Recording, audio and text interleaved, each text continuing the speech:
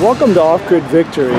You know, I used to always kind of chuckle and laugh when I would see a redneck or a hillbilly carting in their truck all sorts of wacky junk.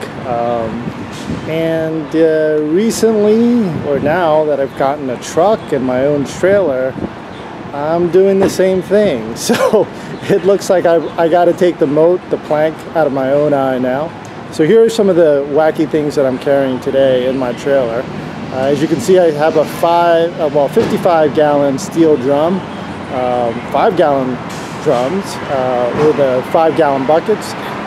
And of course I need something in a trash bag, so I have cardboard and trash bag up there. I got some furniture sitting up there, totes. In the rear here, in the moving blanket, I have an appliance, a laundry machine, and it's all cobbled together with everything but bubble gum.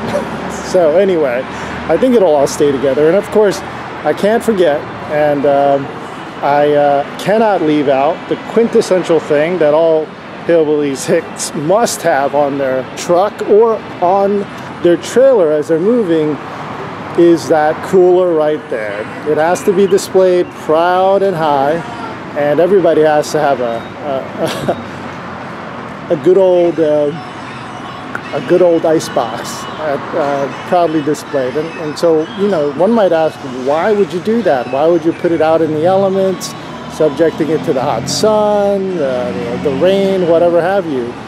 Well, any redneck or hillbilly will tell you, I mean, I need quick access to my cold beer. So that is why I have that thing up there. But anyway, so next time you're going down the road and you see a bunch of junk on a trailer or a truck, you know, humble yourself, because one day you might become that hick or hillbilly or redneck, and you might be doing the same thing like me. Shalom, y'all.